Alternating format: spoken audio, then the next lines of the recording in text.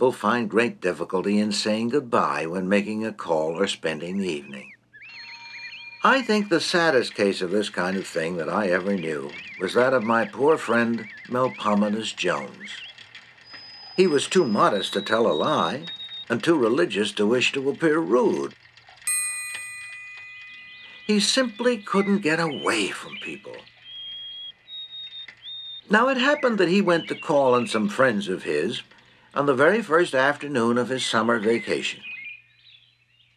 The next 6 weeks were entirely his own. Absolutely nothing to do.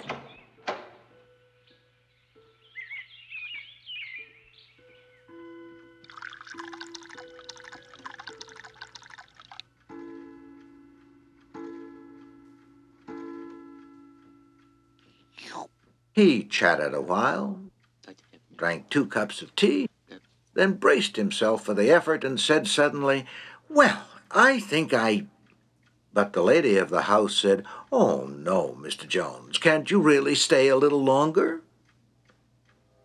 Jones was always truthful. "Oh, yes," he said, "of course I can stay." "Then please don't go." He stayed. He drank 11 cups of tea. Night was falling. He rose again. "Well, now," he said shyly, "I think I really—" "You must go," said the lady politely. "I thought perhaps you could have stayed to dinner." "Oh, well, so I could, you know," Jones said. "Then please stay. I'm sure my husband will be delighted." "All right," he said feebly, "I'll stay." And he sank back into his chair, just full of tea and miserable. Papa came home.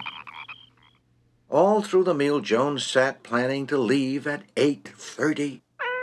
All the family wondered whether Mr. Jones was stupid and sulky, or only stupid. After dinner, Mamma undertook to draw him out, and showed him photographs. Photos of Papa's uncle and his wife, and Mamma's brother and his little boy, an awfully interesting photo of Papa's uncle's friend in his Bengal uniform, and an awfully wicked one of Papa as the devil for a fancy dress ball. At 8:30, Jones had examined 71 photographs. There were about 69 more that he hadn't. Jones rose. "I must say good night now," he pleaded. "Say good night," they said. "Why, it's only 8:30. Have you anything to do?" "Nothing," he admitted, and muttered something about staying 6 weeks. Just then it turned out that the favorite child of the family, oh, such a dear little rump, had hidden Mr. Jones's hat. So Papa said that he must stay and invited him to a pipe and a chat. Papa had the pipe and gave Jones the chat, and still he stayed. Every moment he meant to take the plunge, but couldn't. Then Papa began to get very tired of Jones and fidgeted, and finally said with jocular irony that Jones had better stay all night. Jones mistook his meaning and thanked him with tears in his eyes, and Papa put Jones to bed in the spare room and cursed him heartily.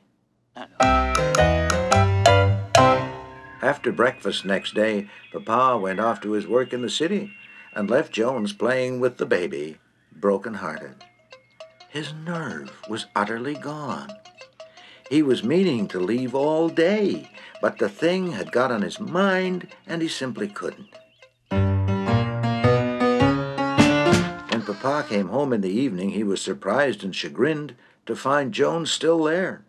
He thought to jockey him out with a jest, and said he thought he'd have to charge him for his board. The unhappy young man stared wildly for a moment, then wrung Papa's hand, paid him a month's board in advance, and broke down and sobbed like a child.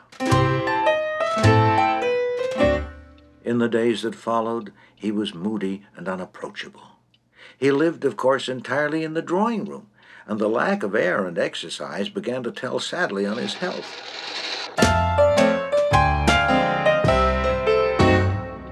He passed his time in drinking tea and looking at the photographs.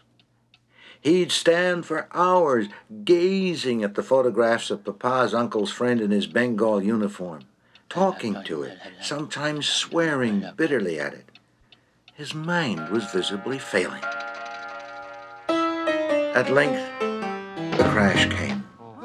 They carried him upstairs in a raging delirium of fever. The illness that followed was terrible. He recognized no one. At times he'd start up from his bed and shriek, "Another cup of tea and more photographs, more photographs, arr, arr." After a month of agony, on the last day of his vacation, he passed away. They say that when the last moment came, he sat up in bed and said, "Well, the angels are calling me. I'm afraid I really must go now. Good afternoon." And the rushing of his spirit from its prison house was as rapid as a hunted cat passing over a garden fence.